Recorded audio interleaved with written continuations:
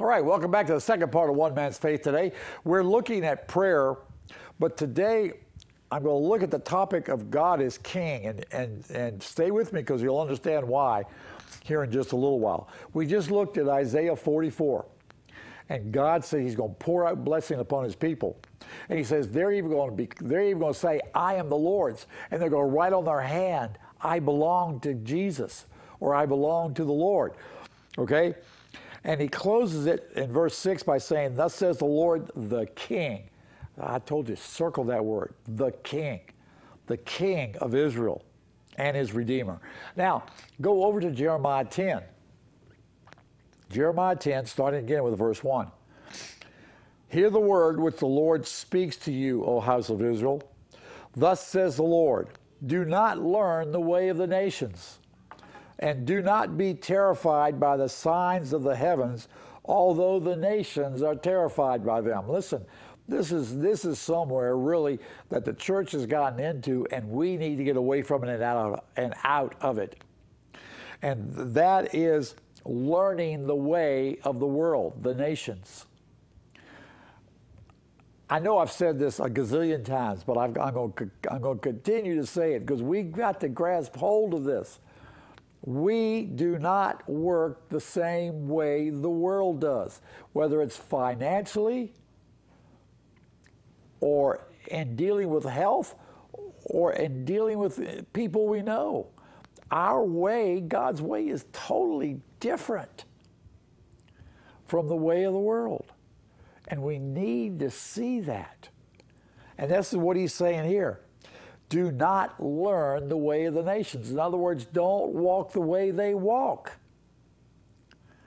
And don't be terrified by the signs of the heavens. You know, all these things are happening now. You know, they've got a show coming out, was it in August, about an asteroid headed for Earth.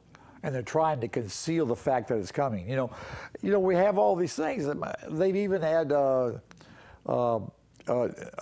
news articles about there is an asteroid coming toward Earth. Can I say, well, duh? If you'll read Revelation, you'll see that, yes, there is something. Now, it's kind of talked spiritually, but there is a part in Revelation that says that time will be cut by a third. Well, for time to be cut by a third, that means the earth has to spin up. And the only way I know, or one of the ways that it could, is if an a meteor or something strikes the earth, causing it to spin faster. Now, hey, if you're a Christian, I don't believe we have to worry about these things. This is going to be happening during the millennial, I mean, not the millennial time, the 7-year end time period, okay? All right, we don't have to worry about that because we're not going to be there. And I think you'll see that here in just a minute, too. We're not going to be there. But things, you know, these are things that the world and even us, I almost hate to say it, we believe that the government is doing things and causing us to be sucked into, well, I'll just come out. We're teaching, I'm not, but there are those that believe that the government is putting out chemtrails. In other words, they're purposely putting out chemicals into the air through airplanes.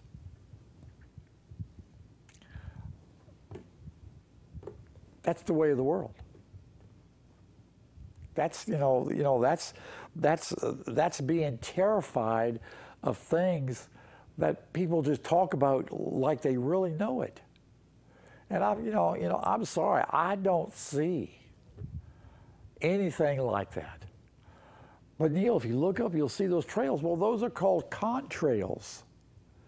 That's what happens when the hot air of the engine comes out of the engine and strikes the cold air. Listen, when you're up at 35,000 feet, you're at like negative 30 to negative 50 degrees below zero. So when that hot air, and it is hot, comes out from those engines and strikes that, yeah, it's going to form those what we call contrails. Now, some believe somehow that the government is putting chemicals. I can't buy that. I can't buy that. And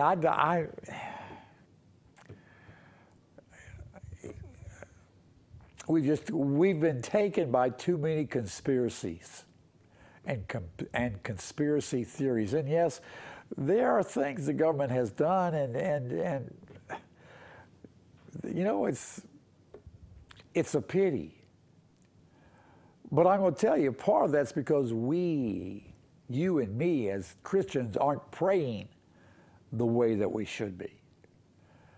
People say, well, the earth is going to hell in a handbasket. Things have just got to get worse. They've got to get worse because that's what the Bible teaches. Well, yes, but a lot of what they try to base it on, and part of it is on what Jesus said in Matthew 24, a lot of that is going to happen during that end time period. It doesn't, listen, how can the kingdom of God be at hand if things are going to go bad to bad to bad? You see, our influence should be that we can pull people out of the world and bring them into the kingdom of God. And that's our job. Jesus said, the kingdom of heaven is at hand. As you go preach saying, the kingdom of heaven is at hand. Go therefore into all the world, baptizing in the name of the Father, Son, and Holy Ghost. Teach them to observe all that I've commanded you.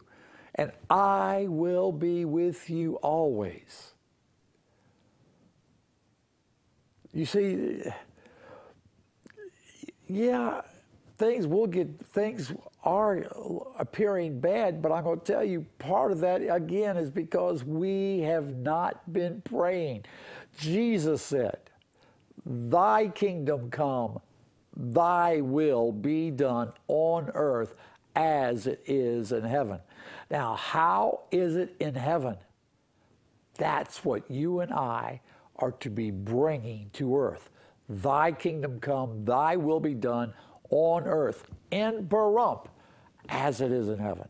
And that's what we need to be praying. Lord Jesus, bring your kingdom. Lord, may there not be, may cancer be obliterated from Pahrump. May healings prevail. May your spirit be so heavy over Pahrump that people are touched without a word being said. This is what we should be praying. This is what he told us to pray.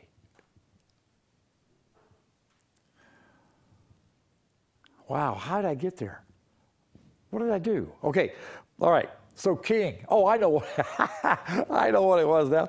Being terrified by the signs. Okay, it says, do not learn the way of the nations. This is verse 2 of Jeremiah 10.